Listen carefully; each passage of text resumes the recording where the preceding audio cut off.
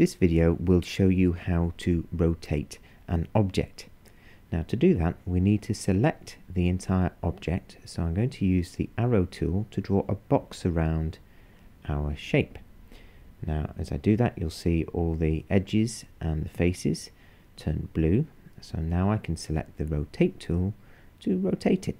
And just watch the colour as I move it onto the different faces, how it changes red and blue and green. Now that matches our axes. Now I'm going to pick a red protractor here, so we rotate on the red axis, and I'm going to move this first dotted line upwards.